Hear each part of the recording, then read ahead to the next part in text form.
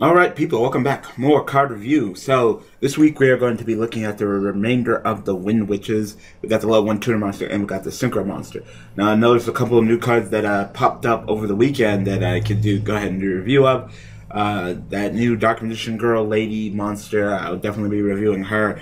But I probably won't be reviewing the Ancient Gear continuous spell because I'm playing Ancient Gears, so I generally don't like to review cards that are current in the decks are currently on daily duel, so I probably won't be reviewing that. Maybe I'll throw it in deck, maybe I won't. I don't know. I'm still iffy on how I feel about that card, but you're not wondering how I feel about that card, you're wondering how I feel about this card. So this is Wind Witch Snowbell. So it's like Snowbell and Ice Bell and Winter Bell, and it's just like, okay, so what's next? Like Tundra Bell, Arctic Bell, like I get it. Like you're icy wind, but the weird thing is you're not water. You're not you're wind. So I guess the wind is really cold. That it's like a snowstorm, I guess. But yeah, this card right here is going to be some annoying shit coming up soon.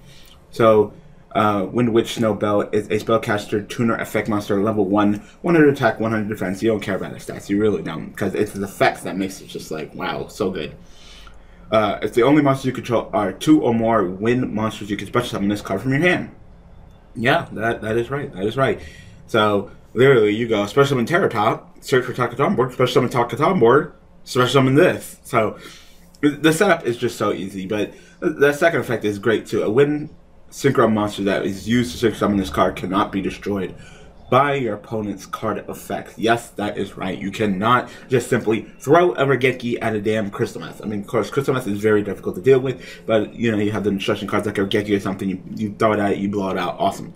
But if this was used as Synchro Material, that monster can't be destroyed by card effect. So that's the last thing you need to do is dealing with the Crystal Meth that can't be destroyed by card effects. That is some bullshit, because you're going to negate all my monster effects, and if I'm battling you level 5 or higher, then you gain my attack, and I can destroy you by card effect. It's just like, damn, the struggle is real. But you bust it out so easily with this first effect.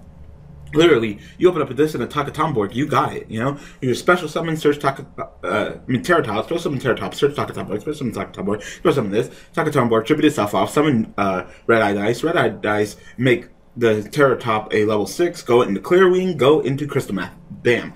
It's just that simple, and it's really great too. Like, I could possibly see, Speedroids thrown in with a little bit of Wind Witch thrown in into the deck. It was because of how easy it is, The other Wind Witch that we looked at last time, Ice Bell, she combos off with it. Snowbell combos off with it. The Terratop, the Takaton board, the Speedroids are already like really good at doing their job, but this just adds even more consistency to their synchro plays. That they're just gonna jump you. They're gonna jump you with these powerful ass wind monsters that are very strong synchro monsters, and of course it'll be mostly Crystal Meth, but it could be other things as well. I mean, you could even throw this in Draconides. Draconides are wind as well. So, you can like have like a Phalanx, Ducks, Phalanx, summon it back, and then special summon this, And the thing is, there's no restrictions on this card. There is none at all. It just pretty much says if you control 2 more wind monsters, special summon this card from your hand, and the wind monster synchro summon for this can't be short conflicts. It doesn't say, well, you can only special summon wind monster for the rest of the turn, or you have to go into a wind synchro. You don't even have to go into a wind synchro monster with this. You don't.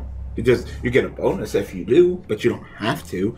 And that in itself is just some powerful shit too, So overall, just a really great card. And I'm interested to see what the Wind Witches do. I don't think they're too powerful on their own. They're a little bit too gimmicky with their burn. Like I said, on Wednesday we'll be looking at their Synchro Monster. But when you combine them with Speedroids and just the fact that Crystal Meth is a thing, it's just ridiculous, It really is. So, anyway, that's pretty much all I have to say about Snowbell. Not much to say. She's just a really great level 1 wind tuner monster who gives you bonuses for playing with some wind monsters. So tell me what you guys think about Wind Witch Snowbell in the comments below, and just, the Wind Witches plus the Speedroids in general, because I'm going to be looking at the Synchro Monster on Wednesday, so look forward to that. So thanks for watching, thanks for support, and I will see you guys next time. Thanks for watching, people.